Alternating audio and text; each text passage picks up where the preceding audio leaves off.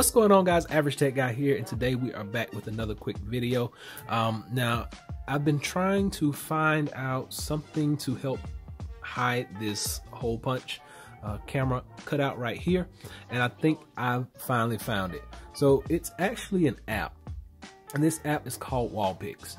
Now, you saw how Spider-Man, the web was coming out of the actual hole.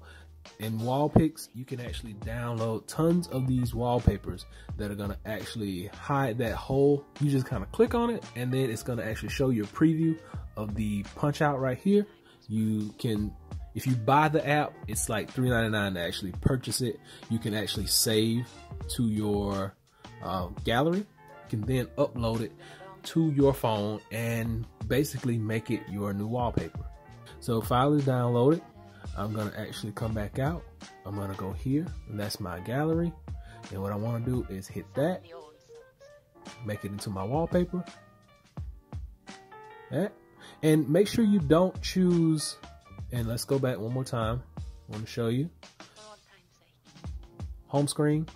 And make sure not to choose motion effect. If you choose motion effect, it can actually change and affect your hole punch, and you may still be able to see it from time to time.